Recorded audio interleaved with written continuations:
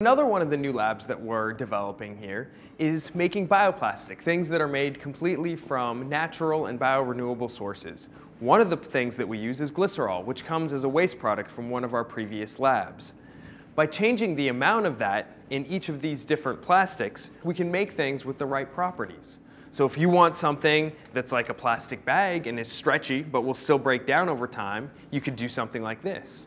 If you want something that's hard but very strong, something like you might make a windshield out of. You could make something that has a different ratio of those chemicals. So the students, not only do they see that we're making the glycerol that went into these things, but they also can plot the amount of the percent glycerin versus the tensile strength.